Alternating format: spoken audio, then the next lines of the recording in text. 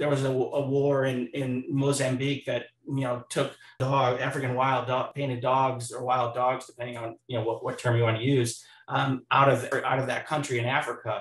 And they started to, bring them back to the park after the country stabilized and, post-war and had success. An animal that was now off the radar, totally gone, is now coming back because, humans are doing the work.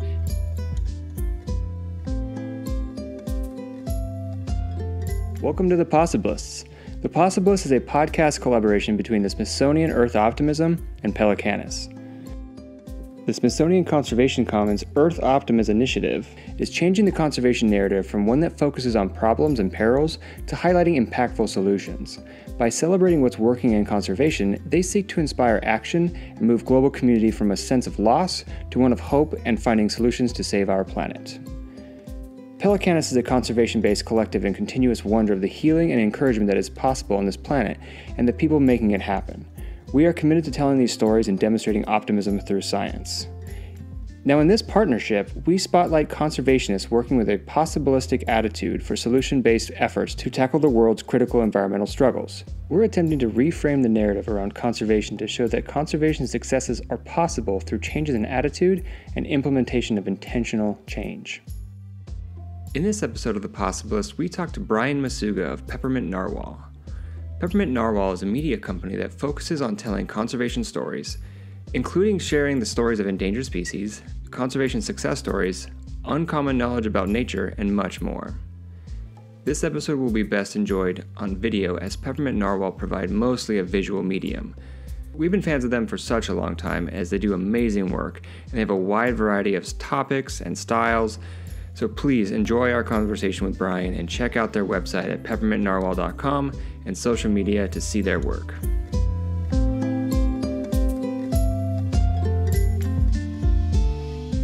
Brian, welcome to the Possibilists. We're super happy to have you. We've been, as we've kind of mentioned to you many times, we've been super fans of Peppermint Narwhal for so long, and we're really excited to be able to talk to you about what you're doing and why you're doing it. And yeah, welcome to the Possibilists. Yeah, thank you so much for having me. I've really been enjoying your show too. So I'll do my best to be an entertaining guest for you today. Awesome. Well, I guess let's just get started by kind of like, can you explain what Peppermint Narwhal is? And maybe start with the name. I love the name. It's great. But why? What is a Peppermint Narwhal? Yeah. So I think that, when you're creating call it a brand, it's a term in the creative space. You probably certainly heard it because it's become pretty mainstream. Even nowadays, people refer to themselves as brands. Your organization is a brand. So when you're sort of creating a brand, I think one of the most important elements is a story. Brand is really a good story, and the more compelling the story, the more you will engage your audience. We've all been in a room or the water cooler where somebody's telling a great story. You came in a little late and you almost inject yourself into the story because you're like, hang on, catch me up. I'm curious. I got to know this. So stories pull people in. We're literally, our culture and our history and traditions are built on stories. So brands are really no different. So when I create a company or a brand, I sort of try to start with a story and find what's going to be fun for me, for our audience. So I think a good story a lot of times has some simple elements, borrow from the familiar and then, mix in the new, unique, and unexpected. When you kind of toss those together, you make some interesting magic. Like getting the familiar in there makes people think like, oh, wait, I think I saw this. I know this, or there's something there for me. And it's not too familiar that they're like, oh, I know what that is. It's boring. I've already seen it. Done. Move on. Like we see a ladder and we don't think too much about ladder during the day. It's just a common object name. But when you kind of bring these things together in unique and interesting ways. So I sort of looked at, I love animals. The narwhal is like the most unique, possibly arguably fantastic animal on the planet. It's tied to unicorns. People sometimes don't even believe it was real because it's so fantastic. So that animal became really interesting to me. I started to think like the Moby Dick story, like, the white whale among sperm whales. These already fascinating, monstrous animals. And now there's one even more amazing. So I thought, well, what would a unique narwhal be in all this already unique, crazy, amazing animal? So I sort of looked at the tusk, kind of there's a little bit of fact and a little bit of, my own interpretation, but, it's essentially a tooth. The fact is it's a tooth inside out. So it actually has sensory elements on the outside as opposed to our soft and sensory stuff is on the inside of it, or all other animals, it's on the inside of the tooth. So the narwhal is completely unique in that respect too. So I sort of looked at the tusk and I thought it kind of looks like almost like spun candy cane spun candy cane. So I was like, oh, peppermint narwhal. I started to play with that. And, when I was starting our company and, we're essentially a 2-person team, a lot of times you'll see me on screen, but there's, my wife, Becky, who kind of does everything else, keeps me in line too. So when I was showing her the ideas, I wrote a list of company names and I got through 2. And I think the third one was Peppermint Narwhal. And she said, stop, done. That's it. And so I think a good brand name is something that you want people to ask you, wait, what is that? Tell me the story. If you can evoke them to ask you the question, then you sort of have the captive audience that you need. I think you telling that story, it just reiterate exactly how I feel about what you guys do. Because while we're scientists, I'm a biologist, I've learned so much from your guys' art. And I had no idea that the tusk of a narwhal was turned in, it was a inside of a tooth kind of spun around. It's like, that's mind blowing. So when I can see a quick infographic and it has visually stunning art, but also just a quick thing that makes you go, oh, that's so cool. It just, for me, it reminds me why I got into biology, why I got into animals. I've always been an animal lover. And so I think that's what's so cool about what you're doing. And so I guess that's a good segue to you guys kind of focus on animals and the environment, or whatever you want to call it, conservation. What, I guess I should say, you're a visual artist. So, if you're listening to this, then we'll go to their social media pages or go on the YouTube to actually watch this, because we'll show some of the art. What was it that got what was it that was the inspiration for you to focus on conservation or just animals in general? Sure. As a kid, I've always loved animals. I mean, the only thing I didn't love more than animals and nature was probably, creativity.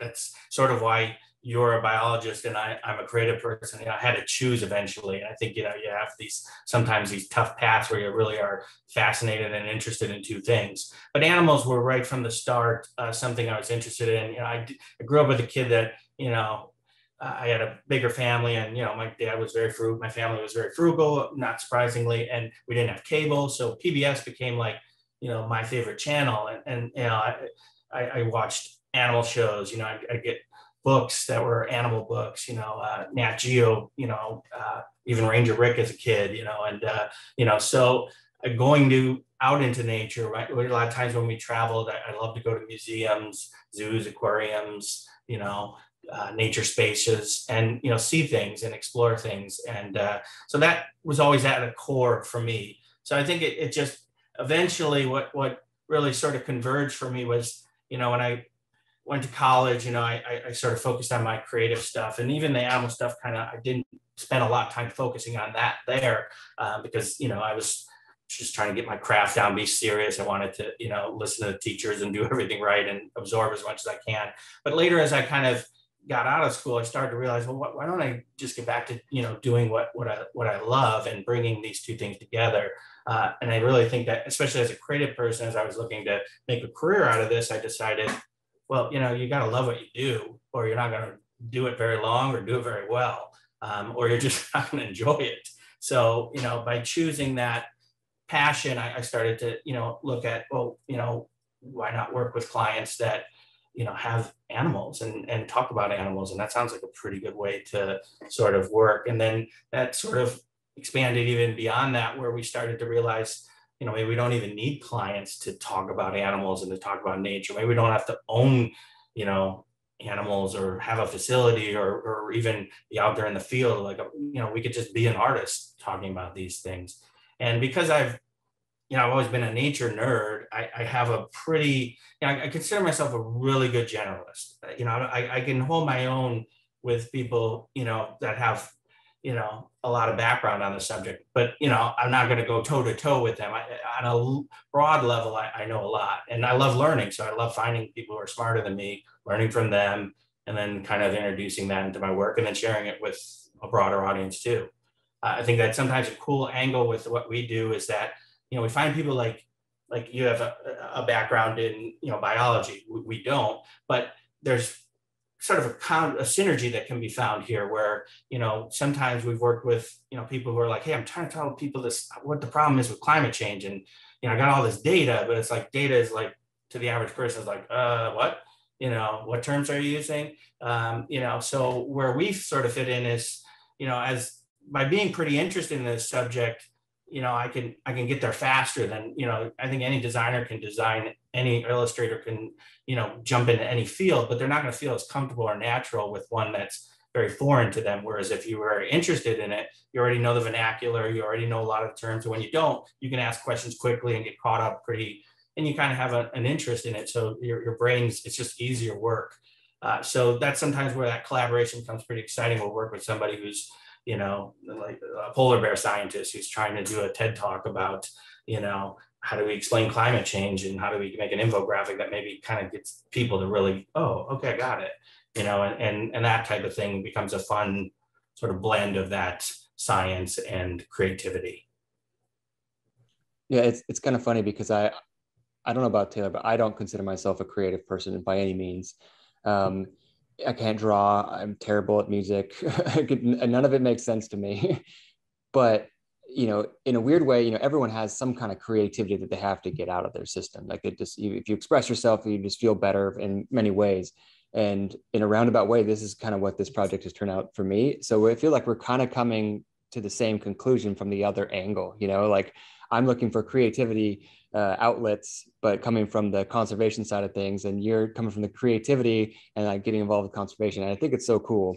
And one of the ideas that we, with this series specifically, and some of our other stuff, we've talked to some of the huge names in conservation. That's why I've been a little nervous to be on this show. I know your guest list from the past. Yeah, no, and trust me, we were nervous too. Like John Paul Rodriguez and Thomas Lovejoy, and these people are like, heroes in this field, and we were so excited to talk with them. But one of the ideas is that conservation involves everyone, so anyone can do it. And you don't have to be a biology major. You don't have to be a climate scientist. You can be an artist and get involved. And, even if you don't get involved with your job, like you have the weekends, you have, social media or whatever it is to get involved. And that's kind of where we're super excited to talk to you, because I think this is a good opportunity to kind of talk about the role of art or creativity in conservation. And I think there's no better person to talk to than you, who is that's your life right now. So how do you think those two kind of come together, and, how do you try to inspire action through your art? Yeah, so I think that there's a really great place for the arts in this conservation space. And just sort of touching on, you mentioned this sort of, your path, and then realizing different, broader paths or other paths are out there, and then finding this synergy of collaboration. I think that's really what's exciting about this time right now, is that there's an opportunity for a lot of voices, and there are a lot more paths than probably there were, and we're more empowered today than we were, where we have more opportunities to do and leverage things like social media that, are free resources for the most part, are low cost resources that can get you out there in a way that you just couldn't 20 years ago. And as far as a path goes, I think always the best path is the one that you're most interested and passionate about. So your skills are there and your passion's there. And a lot of times I tell people, that maybe talk about a path line. I'm like, don't be afraid to say, if you don't see your path, make it. There's certainly an opportunity to kind of make that path. So as far as, mentioning the arts and role of arts, you probably heard the acronym STEM, and I've seen lately growing traction on, building STEAM, which adds the letter A to it, which is for the arts.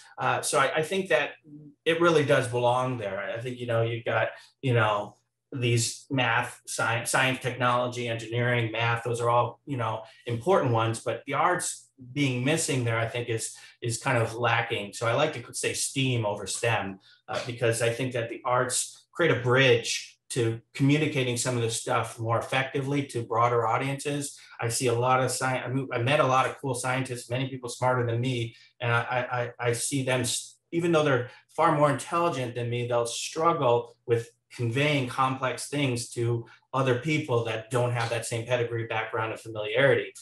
So that's sort of where the arts come in, is that when you really think about humanity, our first language was visual. Cave paintings are the first art, the first form of multimedia, mass communication. So, I mean, you literally have us drawing pictures from the start. So I think that's, I'm a Nat Geo fan. I love, the issues. But one of the first things I always do is, even as much as I enjoy reading them, is I still cheat and look at the pictures. I flip the pictures, I go to the infographics, pick that out first before I go to the story. So we're visually biased, and that's something where the arts really can leverage that. It's also visual bias of the audience. So they're more interested in seeing things. You look nowadays with social media, it's like you're just typing something in the text box as opposed to not sharing a picture or video or some sort of, motion media. Then, people just aren't going to connect with that, because we're not very good at reading, unfortunately, even though it is a great skill and we should all do it more. We don't like to do it by nature, and it intimidates us. Whereas visuals, not a lot of intimidation. And they also we're getting more comfortable expressing ourselves. So more people are comfortable once they get into hey, I want to do something for this movement. They're more likely then to share something and be a little more adventurous and maybe do it a little more visually as well. So I think the arts have a great place in the conservation puzzle, because it's a big puzzle and we've got a lot of work to do. So I would definitely want to add that one to the toolkit. Taylor has been much more of a student of art. He's got a degree in literature. And so you maybe help me out with this one, Taylor. There's this quote I'm thinking of. It might be Carl Sagan. I can't remember, but there's a quote that said something like, science investigates the world and the arts interpret it so we can understand it, or something like that. I can't remember the exact one, but yeah, it's E.O. Wilson. Okay. So in E.O. Wilson's idea of consilience, so that was his consilience idea, that it's science figures out truth, figures out data, figures out facts, and it's the humanities, it's the arts, it's the literature, it's how all that is made incorporates what science understands. Yeah. And in a lot of ways, I think that's very true.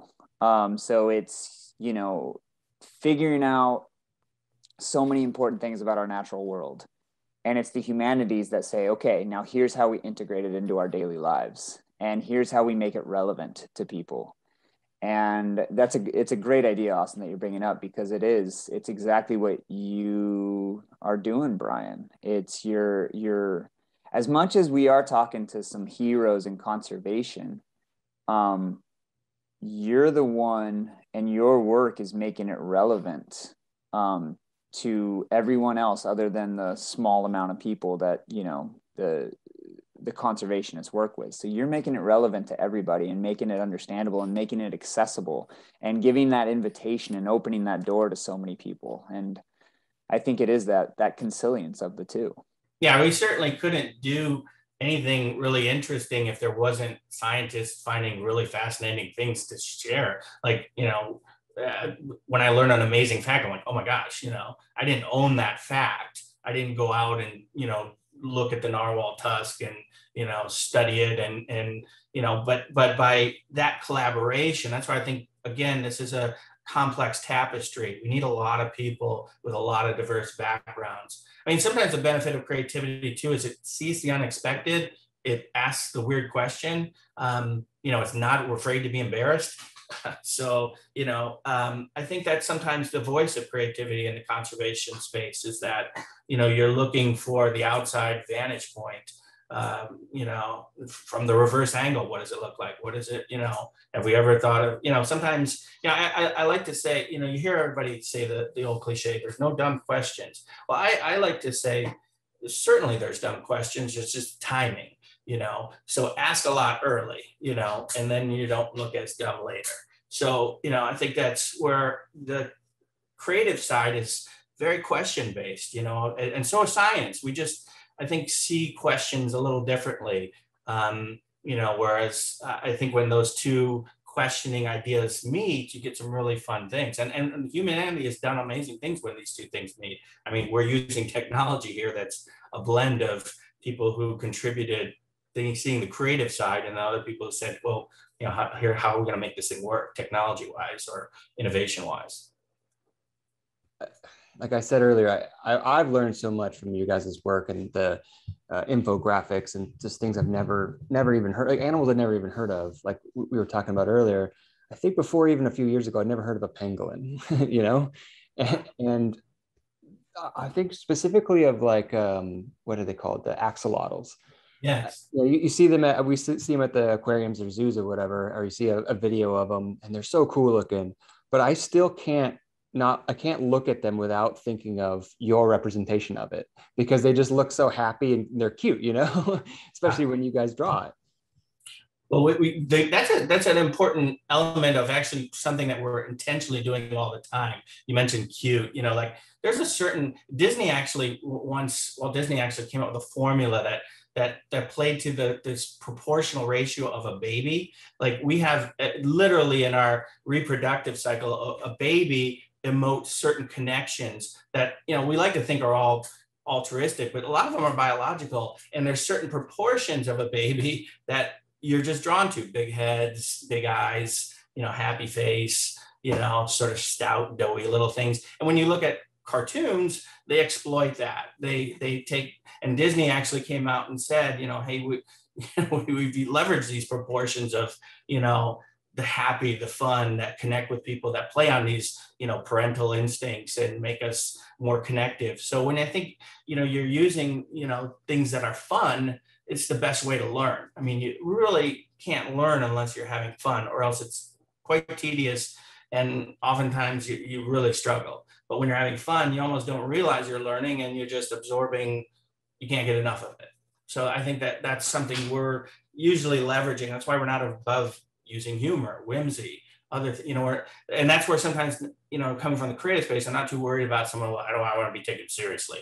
Like, okay, most of the time probably, but not all the time, and certainly social media being a recreational fun space where people are going to relax, to no one's really going there to say, I want to learn about the pangolin and how I could save it, but they can make that connection if you sort of subvert their entertainment and win them over in a way that, it's a little more playful, a little more engaging. I mean, otherwise you're just going to get lost and not seen. I think this is a great opportunity to kind of talk about, some of your specific work. I was, Taylor and I were looking at the calendar that you sent us, and I was noticing there's a difference. And again, I'm not an artist. I don't know how to explain any of this in the right terms. But we were looking at some of them. I'm thinking of like the slipper lobster, compared to like your image of a red wolf or something. And the lobster is more, what's the word? There's more like there's less details. Yeah, he's wearing bunny slippers. Yeah, there you go. Yeah, slipper lobster. So there's less detail. It's kind of like larger, just sections of colors. But then if you look at like a wolf or one of the other ones that they have so much detail, it's like the fact that you can do both of that, it just blows my mind, because you love the ones that are just like kind of, like you said, more simplified and they look cute, like a panda, like they're super cool looking. But then when you see like an image of a wolf that's done in the way you do it, it's so cool. And I guess like what's the decision? Yeah, and like you said, they're fun. Like it's the mustache. What is that, Taylor? It's the blue Nile Paddis monkey. Nice. Yeah, the mustache series is an example of, well, as you can see, I have some pretty crazy facial hair myself. So and everybody on this podcast appreciates some facial hair. So Yeah, that's a Zooflake series that we do. So one of the things I've done as a creative person is I try to create series.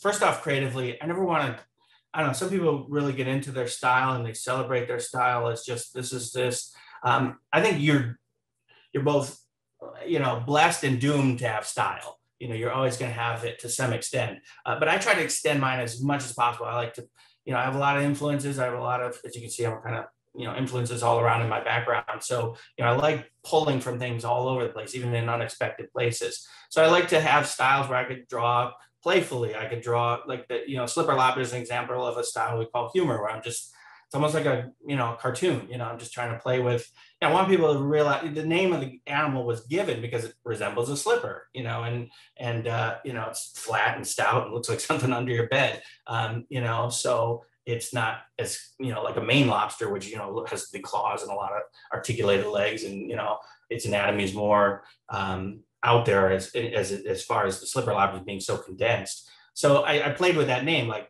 I want you to know about slipper lobster. And it's not even an animal that's as popular as common. So I was like, well, why not just go with the slipper thing? We're getting ready for bed. You got your bunny slippers on. And, so I play with that dual meaning a little bit. And in social media, that's the kind of stuff that, is going to, wait, what did I just say? Sometimes you only have a second or less to get somebody's attention.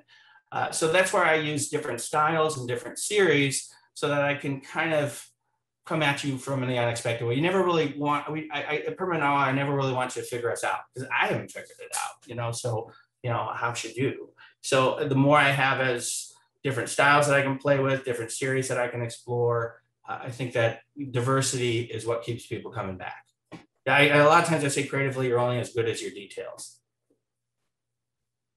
I love that, Brian. That's really amazing. Do you mind telling us about your different series, like going through and telling, because I know you guys have Zooflakes, and I know you have the fact ones, what do you call them, now you know? Yeah, we have a number of different series. If you want, like I said, I could earlier when we were chatting, I said we could sort of look at these screen things, so maybe that'll be a little more.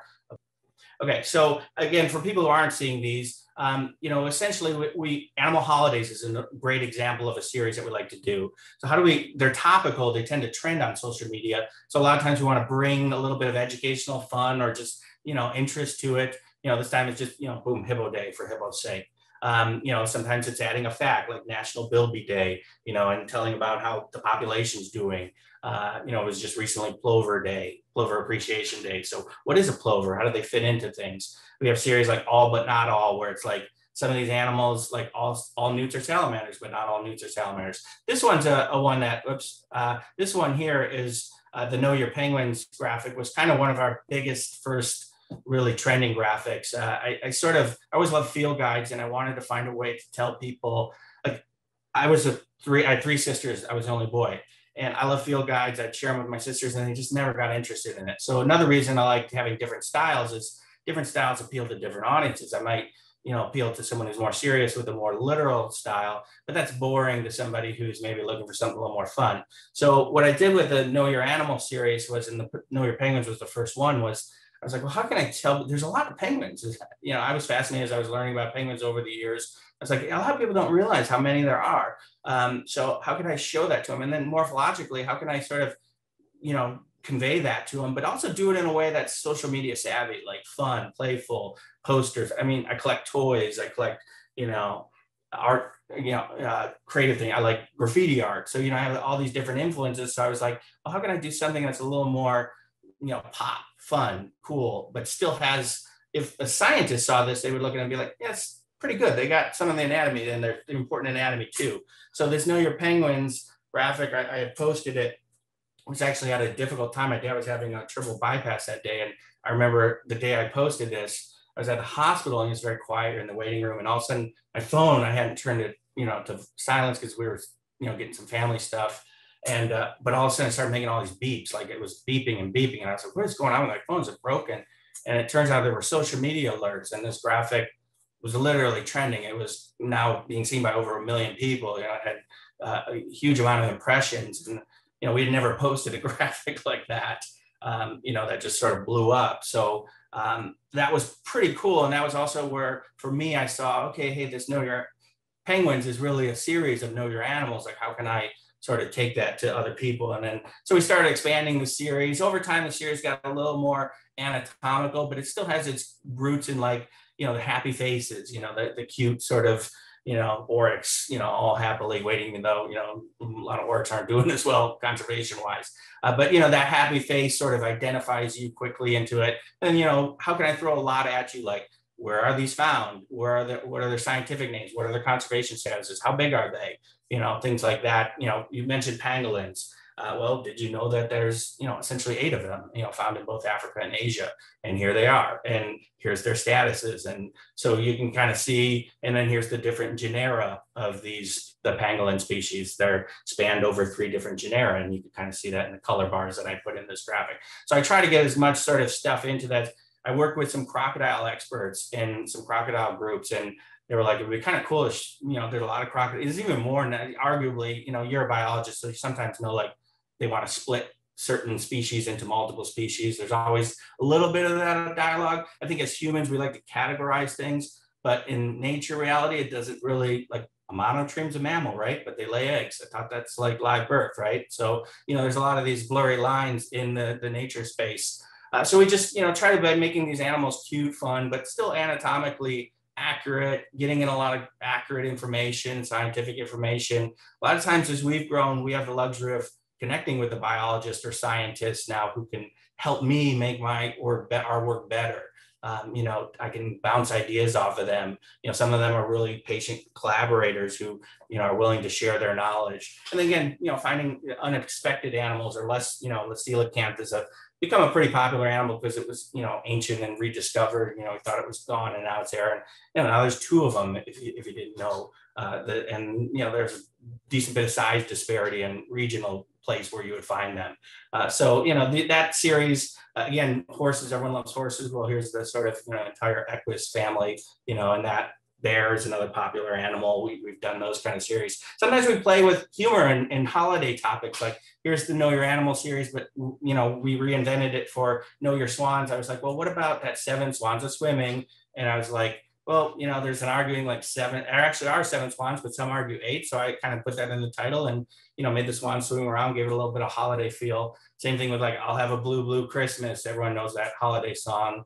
Elvis has a great version of it. But then I was like, well, let's look at the hyacinth macaws genus and, show and they're all these great big blue parrot and macaw birds. So it kind of worked with, mixing Christmas and nature together in maybe an unexpected way. And then sometimes just know your trash panda, know your pandas, where you got red panda, giant panda, and trash panda, the kind of common term. A lot of people, we have raccoons all around us. You guys, I'm sure, have them locally as well. They're pretty well dispersed, but they just often called humorously the trash panda because of their banded sort of eyes and their the affinity for garbage. So we also have to feel like I like going to aquariums a lot of times, and I hear people say, "Oh, there's a boy shark going by," and I'd be like, "That's actually a girl shark," because I would know maybe anatomy to look for. And I was like, well, why don't places tell you more about that anatomy? Like, rather than anthropomorphize, personify, like a shark is a man, and this animal seems more sweet and cute, so it's probably more feminine. We have these sort of bad biases or these bad definitions. So, but there are things like morphologically that you could tell an animal is a boy or a girl. So we have a male-female series that kind of ask that question, like, what am I looking at here? What would be those key traits? Some animals don't really distinguish themselves very well from each other sex-wise, but other ones do. We have a series called Versus, where we sort of look at contrasting things that maybe are similar or confusing or sometimes mixed up or misrepresented. Penguins and puffins, not at all closely related, but do kind of look similar, spend a lot of time in the water, eat fish, that kind of stuff, but they're not found in any of the same areas. So we kind of really break that down and help people get a better understanding of the differences between these 2 types of owls, showing them, what's the difference between the 2 owl families and what traits would you look for in one, comparing a blue wildebeest to a black wildebeest, that kind of thing, sharks and rays. We have a series called Really, where we sort of look at a fact that almost is like, wait, are you kidding me? Like, jaw-dropping, interesting fact. Like, the giant panda being the most primitive of all modern bears. Another fun one that we did was the sun bear's tongue is, I mean, literally, if you see a sun bear tongue extend its tongue, it is shockingly crazy long, almost absurdly long. And that's for, getting into hollow logs to get out insects. It spends a lot of time eating. It's an insectivore is a big part of its diet. So it's going to eat a lot of that. So I was like, well, who has a big tongue? Gene Simmons, from Kiss, So I was like, well, wouldn't that be fun to just see these two, like, Gene Simmons kind of, showing off his tongue, and then the sun bear just doing the mic drop by saying, no, I got you beat. And with this impressive long tongue. So, not even being afraid to use humor or something interesting. We do a series called Endangered, where we just really want you to know there's a lot of animals that are endangered, some and care about, and some that you just maybe don't know, but should, because, they're disappearing. So we try to give people an idea of the threats that these animals are facing, where they're found, how bad they're doing, or an interesting fact that maybe puts them into context. An animal that maybe you don't know, like the Saolo, and, just giving you, an animal that comes up on your radar unexpectedly. Curiosity is always an area we pull from.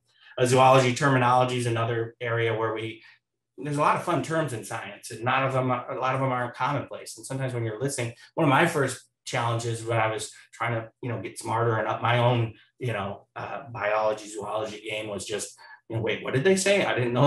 I don't know that word. They didn't contextually give me context clues in the sentence. So I'm a little lost now. So we created this series to sort of just talk about, well, what is this term? How does it, fit in, like, crepuscular animals, like a white-tailed deer that's going to be active during the, dawn and dusk period. And that's when they actually, you'll see them most. And, different interesting terms like, saltation, the act of moving by hopping.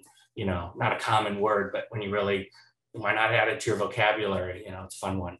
And so, again, these series have been sort of fun to put together. We have one called Know Your Animal Groups, where we, look at, the thing that's fun about Know Your Animal Groups is a lot of them have like names that are tied together, like a stand of flamingos. So I was like, well, what if they're at a lemonade stand, a pink lemonade stand, all the better. I was like, oh, okay. Now you've got the ultimate stand of flamingos, or a bloat of hippos at a, one of those buffet bars, restaurants, or, clan of badgers all in sort of, Irish kilts and, put together, a murder of crows at an actual crime scene, police tape, sort of thing. So, playing with those, double meanings, I think a lot of times you're going to remember things when they're more visual, and you're more likely to see something than just read something. You remember things better when you see it.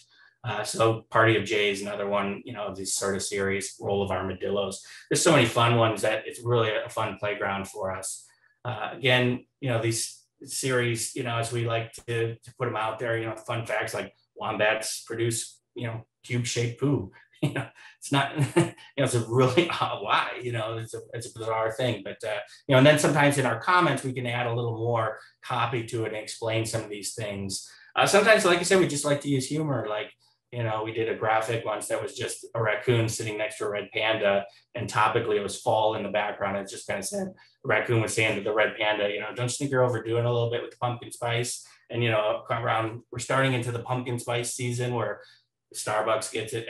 Suddenly there's every pumpkin spice cereal, you name it, there's a pumpkin spice something. So we sort of played with those two animals look similar. So again, the humor side of it, sand cat at the beach, playing it, making sand castles, lasagna lizard is a nickname for the hellbender. So here you have this hellbender maitre d' stirring lasagna to the, Garfield in his later years not doing as well because of all the bad, eating that maybe he's got diabetes or something setting in. So, Spectacle came in at a, eyeglass store, things like that, where you kind of take a little bit of the science, but then kind of, you're not afraid to be playful. Whistling Duck, just kind of walking along whistling, and then you mentioned the Zooflake series, we around different times of year. Some of our series, we just like to mix it up and we jump around and keep things fresh. Other times are seasonal, like Zooflakes around January when, kind of holidays pack up. And for us, we get a lot of snow where we're at, or, used to. Climate change is a little bit of a different story these days. But, snow is kind of a common January tendency. So I remember cutting out paper and, as a kid to make those little snowflakes where you folded them out and you fold up the paper, cut it, and then open it up, you get a nice little snowflake and everyone's different. So I was like, well, what if I played with animal forms in that, and, kind of explored that. So as I did that, I started to find there was all these beautiful shapes that I would get and, interesting relationships. So this is a series that's almost just more, visual, but then, I'll talk about the animal in the comments of that post so that, here we did one on Humboldt squid. So I'll tell you a little bit about, what the Humboldt squid is, where you find it, that kind of thing. So again, sometimes our stories are, and, here's one that, we did a pelican wingspan. You guys certainly would have an affinity for the pelican genera. So basically, just kind of comparing sometimes animals and interesting things like wingspan or size. How big is one versus the other? So any kind of little nugget that we can do, we like to sort of do that. This series gives me a chance to be not bored and always have something to jump around to. It also allows me with the facts to sort of say, this is interesting. Maybe it works more for a really series, or I kind of like this animal, but I can't find really any way to maybe get in the mix. But the Zooflake series is just nice to see. Well, it's got a cool form and I'll play around with that. So by having those, I get a bigger playground. And then also the audience gets, never too figured out what we're trying to do, or, there's always something changing or topical or fresh and new. Yeah, again, it was so fantastic. I love the art. I love all of it. But one of the things I've seen recently on your page is your involvement with the IUCN and the Reverse the Red. And I again, we're very much in line with Reverse the Red, and we like we like that you guys are involved because it's more of a highlighting the conservation successes, because we're one of the things we're doing is trying to prove that conservation works. So can you talk about your involvement with the Reverse the Red movement? Yeah, sure. That's because, again, as I said, as we were growing social media wise and our audience would grow, so the thing about social media that's exciting is it connects you with so many potential people. I mean, sometimes, you have, you're putting yourself out there. So I think sometimes people are a little intimidated by that, but it's a wonderful opportunity. Most of the time you'll find you're going to make so many more positive connections than, any fear you might have of a negative one. But some of the nice positive connections is, sometimes you actually meet people who can help you, or you can help them, or there's these collaboration opportunities. It's not always just like, hey, I like what you're doing, good job, which is still a great bit of feedback, and I appreciate that. But, this was one of those ones where we were posting graphics, and some people who were, making this sort of IUCN Reverse the Red movement started reaching out to my wife, Becky, who's, I mentioned, a partner here, and said, hey, we have these success stories, we want to tell them. We actually had done a series in the past where we were trying to get that sort of a series off the ground, but, being artists and not, having the data of the science, it was always a lot of big research projects. I got a couple of them done, and then, the series kind of fizzled out because it was a little too intense to do.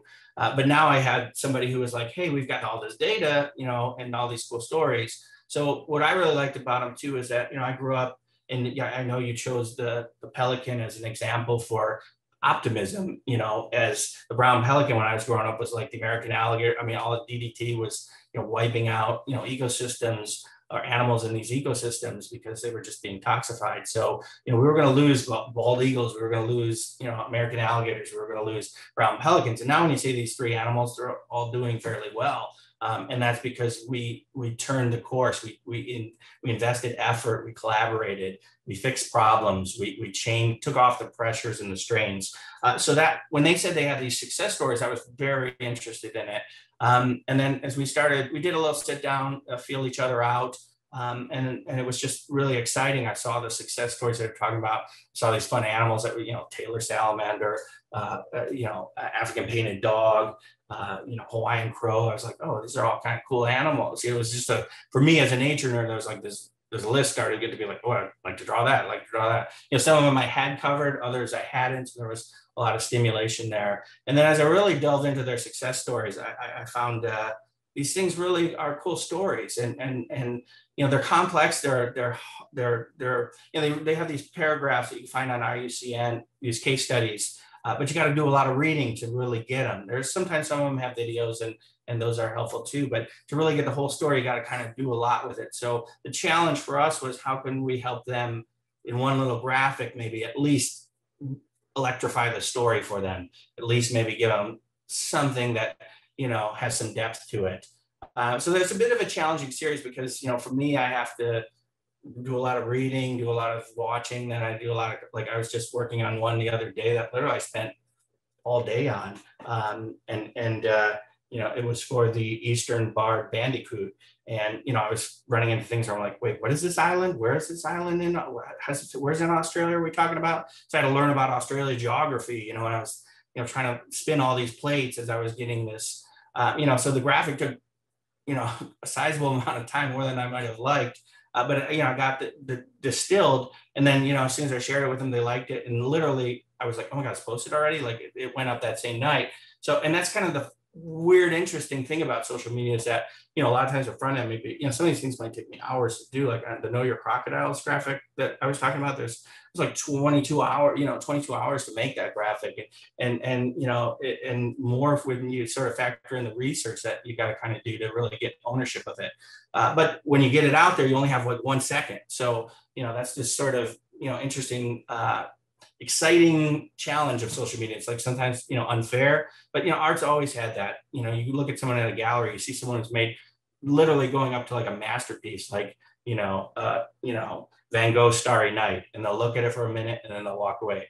Some of those ones might get more than a minute, but most of the other ones will get like, 1 second too, and this is like in fine art, this thing's probably worth millions of dollars, and someone's like, it's okay.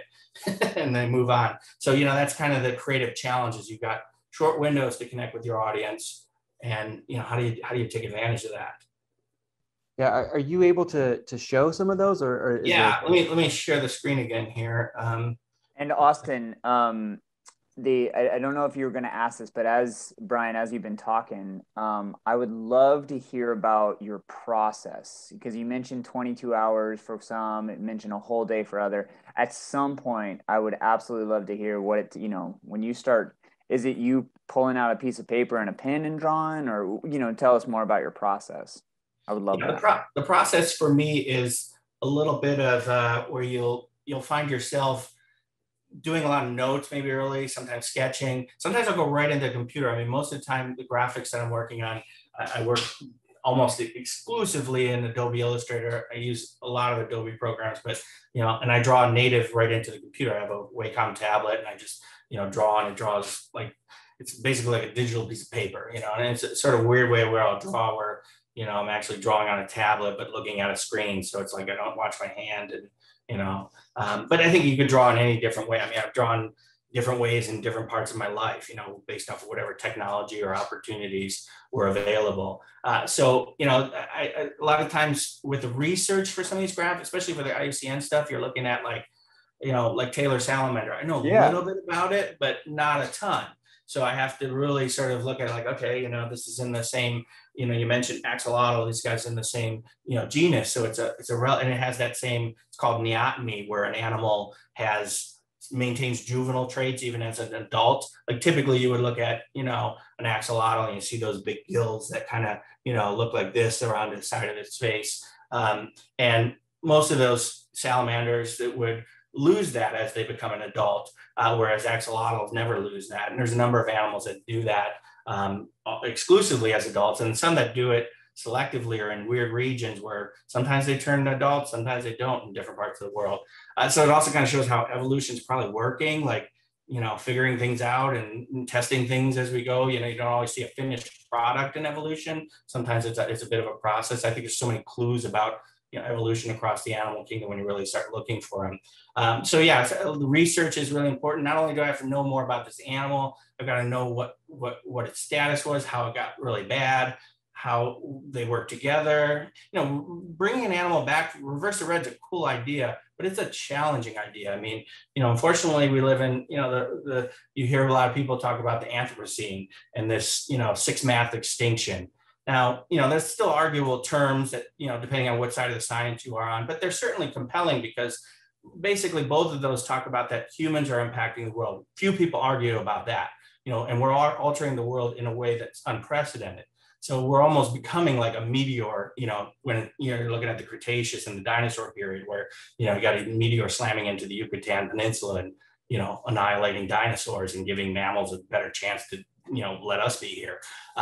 But now we're kind of like this, force by the things we do, where we use up resources, we exhaust space, we're careless, we're selfish, we're uninformed. And that causes strains. And like we introduce foxes to Australia and we're like, hey, cool, foxes, they're a beautiful animal. Why not put them in Australia? Well, they weren't never meant to be there. And now when you get this animal, sometimes we do the swallow a spider to catch the fly kind of logic. We're like, well, we introduced something. Now we needed a predator to fight this thing that's going bad from the first introduction. And it only makes things worse. So foxes, for example, in Australia, wiped out the eastern barred bandicoot entirely on the continental mainland. Just drove it to extinct in the wild.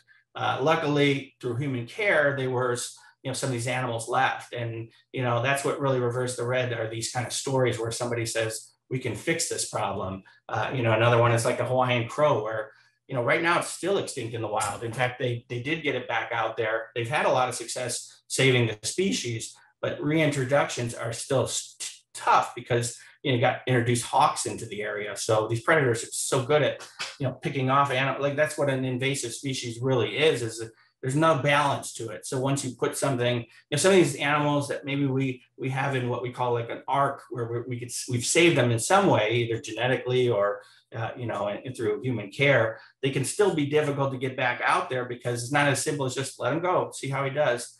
Because the strains are still in place and the limited resources or whatever these challenges the animal faced that drove them to extinction. So these problems are tough. And Reverse the Red is this kind of cool story of people doing really exciting things where they work together. Like there was a war in Mozambique that took African wild dog, painted dogs or wild dogs, depending on what term you want to use, out of that country in Africa.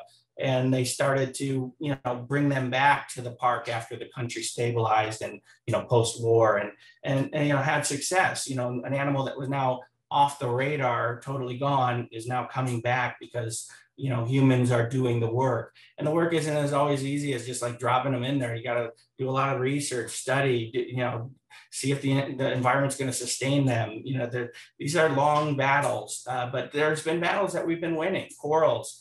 You hear so much about bleaching corals and, coral reefs are dying, but we're also growing corals now. We also have cryogenically saved sperm and eggs where we can, create corals. So, humans are an amazingly innovative species. There's, nothing. The reason we're a force like nothing's ever seen this on this planet is because of our, our amazing brains. And, sometimes, we use them selfishly, but other times we can use them to solve problems. And sometimes as a bad tendency, we wait till our backs are against the wall for really doing some things. But when you see a hurricane, when you see a tornado, you see so many people just showing their humanity and showing their willingness to get in the trenches and do the work. And unfortunately, on the conservation side, we're in some of those, the hurricanes hit, there's a lot of damage. What do we do? How do we save these species? And Reverse the Red is really that kind of a fun way to do it. And sometimes you don't realize the extra benefits of fixing these problems, like, reintroducing eastern barred bandicoots to the mainland actually showed that soil quality in those areas of reintroduction improved because these are burrowing animals and they dig a lot. So, which is agitating the soil, introducing oxygen to it, allowing rain and more minerals to transfer. So you actually improve soil quality when you have things like worms and digging animals, as opposed to soil that's kind of very, has no real animals, interacting with it. The soil tends to get pretty unusable for us. So there are benefits to us when we also fix these problems. In fact, really most of the time, that's really our big puzzle is how do we find ways to, you can't take away our willingness to benefit us because we're always going to put ourselves first. But how do you find that win-win where you're like, well, humans benefit here, but then we also kind of keep what we need in place as well. And, in the end, we're as dependent on diversity, the world's diversity. So we might think we're this exceptional animal that isn't even, a lot of us don't even refer to us as animals. We're just, we're not an animal, we're something unique, something extra special, but we're completely tied to the system and the system is dependent on all of these interactions. And if you start to throw one off too much or take a key one out, you can really see things suffer. I mean, like right now, bees are a good example. If you lose bees, you won't see humans around for too much longer because, these key pollinators, we wouldn't have any food. So again, there's some complex problems out there, but there's also some great solutions that are being done. And we've only really begun this series with them, but there's really some cool success stories that you can see that are being shared out there in this IUCN Reverse the Red, and also kind of showing how, like, sometimes it's not always easy, like the Hawaiian crow. Some of these, even the American alligator, like that didn't happen overnight. That wasn't fixed. The brown pelican, they didn't just sort of say, okay, no more DDT, and then boom, numbers. There was a lot of things that had to happen. Even just getting people to stop using that took a lot of time. Like lead bullets right now are a big issue for animals that are scavengers, and they're dying left and right. Even the bald eagle, which we've been doing great, is now going back, struggling because you're seeing a lot of now lead poisoning issues where, they're, even though they're an impressive predator, they eat a free meal every now and then, more than you think. So they're a scavenger too. So yeah, this is a cool series that sort of gives people a bit more hope, shows that, this, it's not just about like, these are going to go away and it's our fault, do something, but I don't know what to do. We have been doing things, and we are doing things, and they do work. If you take off the pressures that we cause, animals and nature don't really need our help. They just need us to not, put these strains or pressures on them. So when we kind of find ways to reduce those, and then, reintroduction in the right way, you can bring a species, back. And I'm sure the Hawaiian crow someday will be an even, its status will, continue to reverse, and we'll see it, back out in the wild, just like the Eastern barred bandicoot just sort of, got over that big hump. And, again, it got there because of us, but it got back because of us. So I think that's the real thing. That's, we're better than a meteor in that we can we are the problem, but we can fix the problem. Meteor is just this inanimate object slamming to Earth at a certain speed, and you're running out of time. But with us, we've got, a lot of times people ask me what's my favorite animal, and I've answered this question a lot of different ways. I'd say, of course, narwhals, being Peppermint Narwhal, some other favorite animals as a kid. Oftentimes we answer this at Peppermint Narwhal saying the animal I saw last, which is a pretty great answer because anytime I see a new animal, I'm just enamored by it. But if I was to really answer it truthfully, I would say it's humans. My favorite animal is us because we're the most amazing. And trust me, I'm not diminishing, narwhals are crazy amazing, but we have language, literature, arts, science, we share. We're not a eusocial animal, but we kind of work like that. We're always sort of, building on things that we don't have to do the hard work anymore. Octopus, great example of a super smart animal for such a primitive animal, but it does no sharing of that information. It's always got to just use it in the short life it has, and it can't build other. I mean, imagine if octopus were social, they might be running the world. So, our social nature really gives us an opportunity to do amazing things. And look at what we've gotten. Commercial space travel is now on the radar, colonization of other planets. We're an amazing species and we do amazing things. We've just got to kind of own a little bit more of our responsibility better. Yeah, I love that. I love the idea, if anyone ever is a little bit pessimistic, like, well, at least we're better than a meteor, I like it's a dumb quote of the day. Kind of building off the Reverse the Red idea and your partnership with them and everything that you just said. So, with this series in particular, we're kind of exploring the idea of optimism and the idea of, more specifically, possibilism. And I know you just spoke to that very, very well, but I think your perspective is unique for people that we've talked to, because mostly we talk to people that are, in the field, but, you're kind of coming from the other side where you're a nature lover, but you're not like a researcher. And based off of everything you've just said, you know more than 99% of people in the world about nature. And so, kind of wanted to get your perspective on the idea of optimism and possibilism and how you think you and your work kind of can fit into that role. Well, this is maybe a good way to sort of, again, tie it back to creativity. I think that, I think that everyone should be guilty of delusions of grandeur. I think that's the best compliment that can be paid to you. So, and the reason I say that is, usually it's a term of like, negative. Someone saying, oh, you think too big, you'll never accomplish that. But I think that everyone should strive for that. I think optimism is the only path, because pessimism is like, we're done, game over. It's, why do it? And it's completely defeating. You're stuck. You have no momentum. It seems insurmountable. There are things that I don't like that sometimes I make that kind of problem for myself, like, maybe a chore around the house, where I'm like, oh God, I can't do this. I've gotten so far behind it. But once I finally start doing anything, even just a small little bit, I start to see like, oh, that's looking better, and I fix that. And then, all of a sudden I get to this cathartic end where I'm like, I did it. And again, that's why I think we should choose the things that we're good at, because then you don't have that hard journey of like not wanting to do it. Jump in and find your skill sets. And, again, you can sort of accomplish things. But I think that you have really no other course than optimism. And I think that, the world is always a bit of chaos and disappointing, scary, ugly. I mean, there's always a cute baby gazelle that's like, happy birthday, here's the crocodile, and that's, a really rough birthday. But at the same time, there's also so many amazing things. And it's really just a matter of, where do you want to put your perspective? Do you want to doom yourself and frustrate yourself and nullify everything? Or do you want to sort of say, well, now I'm going to be an opportunity to make it better. I'm going to at least do a little bit. I don't know what my contribution will be, but I'm not even worried about that. Because again, that's why I think that delusions of grandeur just kind of makes you impervious to even getting too worried about it. You're just, I got to get this done. I got to do that.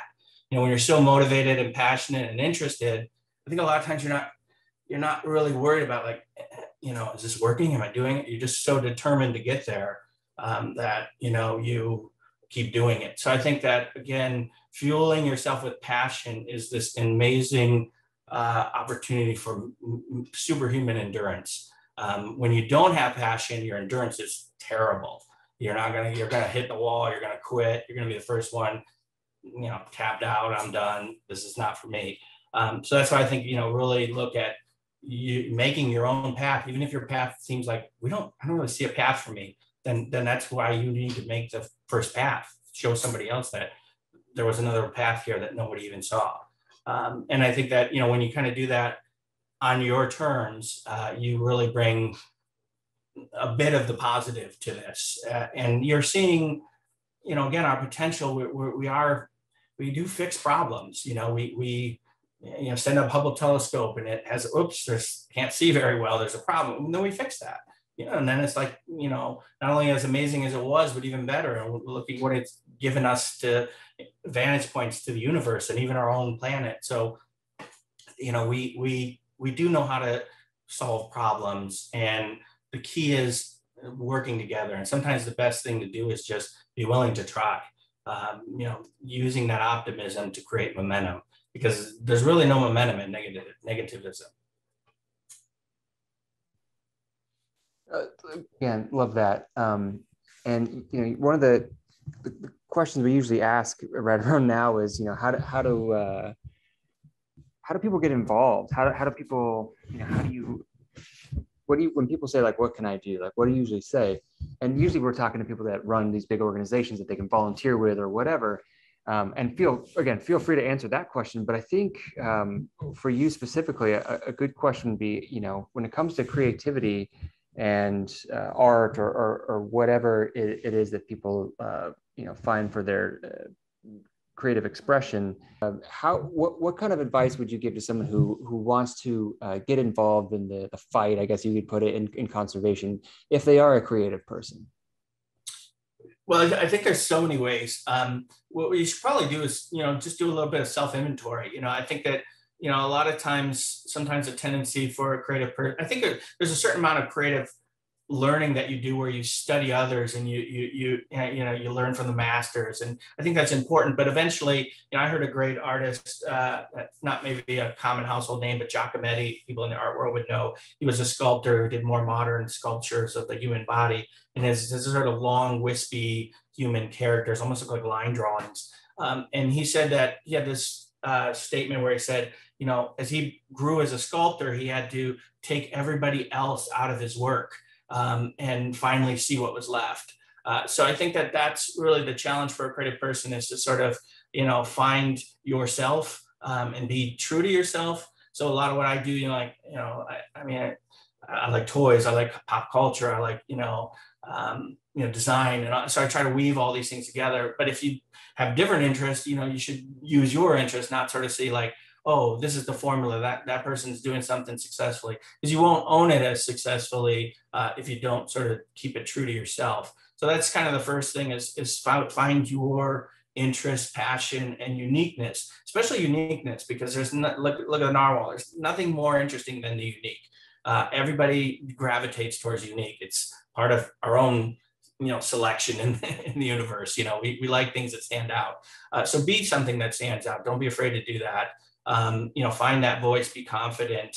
I know, a creative sometimes people are self-conscious of it, but I think that, the best way you grow creatively is by, sharing your work. And sometimes you'll hear things that are negative, and it doesn't necessarily mean that that's a condemnation of you. I think you're always, a phrase I use to guide myself is, you're no better than your best praise, and you're no worse than your worst criticism.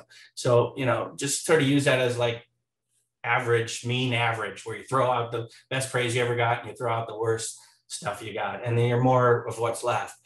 So I think that, you should never really over celebrate your success, but you shouldn't be overly discouraged by your failures too. I fail all the time. I'm always humbled by posting a graphic, like somebody's like, oh, your stat's a little off, or whoops, you forgot to cut and paste there. I'm like, so I make mistakes, and you will too on this journey. But I think that, when you're sort of finding you, and you're willing to learn, and you're sort of, not worried about the safety net below you, and you're just kind of, going confidently forward. I think creatively that there's so many opportunities now recently I just read TikToks, more people view videos now on TikTok than YouTube. By volume, YouTube's still, significantly larger, but, as an overall trend, there's a whole new market. So markets are opening up for different age groups, different audiences, different interests. There's always something new that you could take advantage of. So again, you don't be afraid to explore. As a creative person, that's kind of one of the monikers. Have a lot of influences and do a lot of exploration, and learn from your mistakes, and you'll start to put together momentum. There's really no greater momentum of anything than just do it and repeat, do it and repeat. That's kind of what evolution did, and it's kind of up with some pretty cool stuff. Yeah. With all that said, where can people find you and your work? Either on social media, your website. I know you guys have a shop. Like, can you share that with everybody, and we'll put it up on screen as well? Sure. Social media is a great place to find us. It's one of the areas where most people know us as a brand, and every day we post something. So you're always going to get a new animal information, kind of pulled from whatever is either trending topically or of interest to us. So that's, you can find us on, Facebook, Instagram, YouTube is something that we're done a little bit with, but trying to expand. Our goal in the future is we want to take our still graphics, and originally as a creative person, one of the things I aimed at early on, or thought I aimed at early on as a kid, was animation. And I haven't had an opportunity to really indulge in that as much, but I'm trying to steer us towards that as well. So I'm sure you'll be seeing more of us expanding in that social media space as well. But there's, some of the common ones, you'll certainly find us with Twitter as well. We do have a store. A lot of times, people were coming to us over the years and saying, I like that narwhal drawing that you did. Can I get it on a shirt? Or I would just want it on a shirt.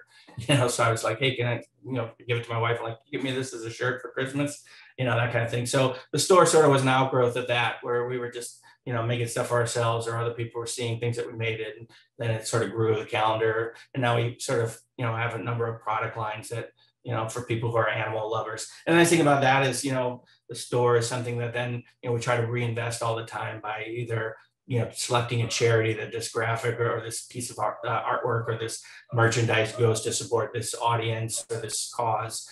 Sometimes it's also, an opportunity to fund our own philanthropic work, where, all the IUCN stuff we do as pro bono, because we're interested in the cause.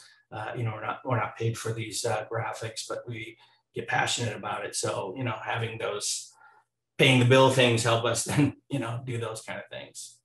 Which, is how we like to impact the world. Yeah, Brian, thank you so much. It's been so fun talking with you and learning more about your work and seeing all the different series you guys have. And we're super fans. We've loved what you guys put out, and it's so cool we can see it every day too. So yeah, thank you so much. And say hi to Becky for us and the dogs. Yeah, I sure will. Thank you again for having me. I really appreciate it.